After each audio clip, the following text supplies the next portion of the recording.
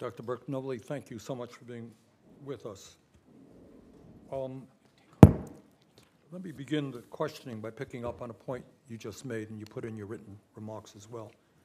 You said, and I quote, and goes without saying that everybody here wishes you the very best in your struggle with breast cancer. Thank you.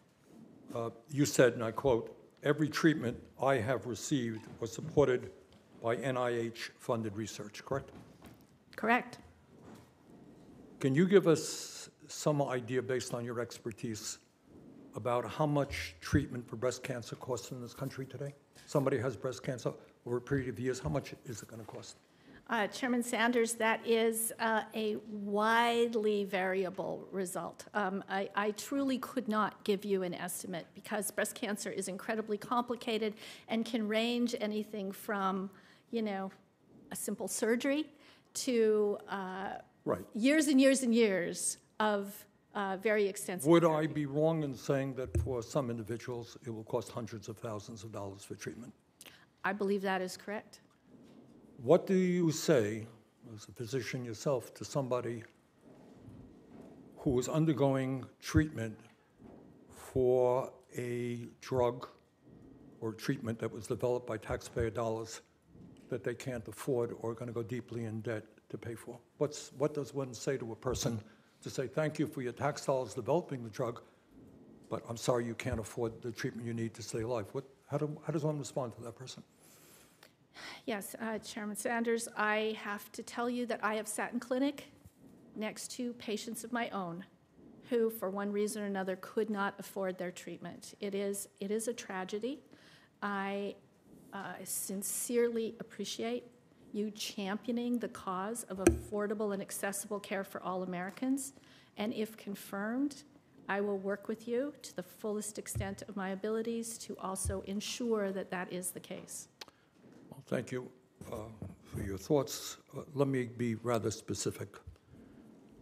If you are confirmed to be the next NIH director, will you commit to reinstating and expanding the reasonable pricing clause in NIH contracts? In other words, if the federal government puts money into the research and development of a drug, will you insist that the price that drug is charged in America is not higher than it is charged in other countries around the world, given the fact that we've paid for the research and development?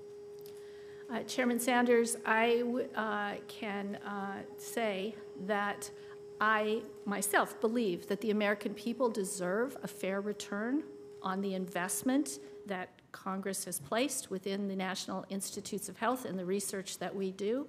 And I will commit to working to make sure that the benefits of our research are affordable and available to all the American people. I cannot give further specifics at this time about the execution of that plan. So you're not prepared to tell us that when taxpayers spend billions on a drug, they will not be asked to pay the highest prices in the world for what they paid for? Chairman Sanders, I am more than prepared to say that I will do whatever I am able to make sure that affordable and accessible care is available for everyone who needs it. Dr. Astellas and Pfizer are charging Americans with prostate cancer over $165,000 for Xtandi, while the exact same drug can be purchased in Japan for just $20,000. $165,000, $20,000 in Japan.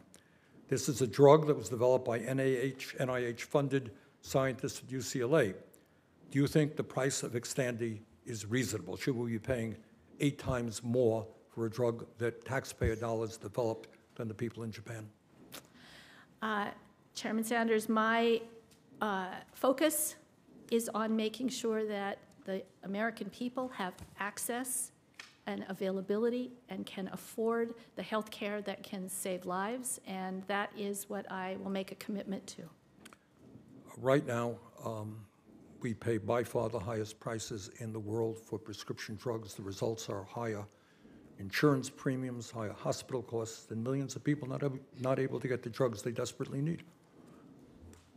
Will you commit to us that you will work to make sure that Americans do not pay higher prices for prescription drugs in this country than people around the world.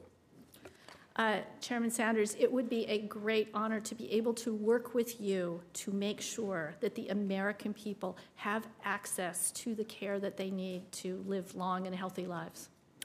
Okay, my time is up. Senator Cassidy.